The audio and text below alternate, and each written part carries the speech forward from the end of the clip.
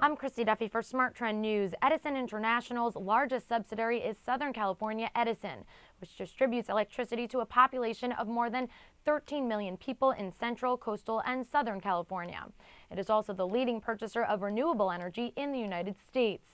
The utility system consists of about 12,000 circuit miles of transmission lines and more than 111,500 circuit miles of distribution lines. The company also has 5,000 megawatts of generating capacity from interest in nuclear, hydroelectric, and fossil-fueled power plants.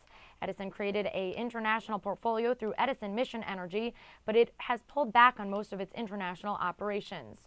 For more on Edison International, visit our website, tradethetrend.com.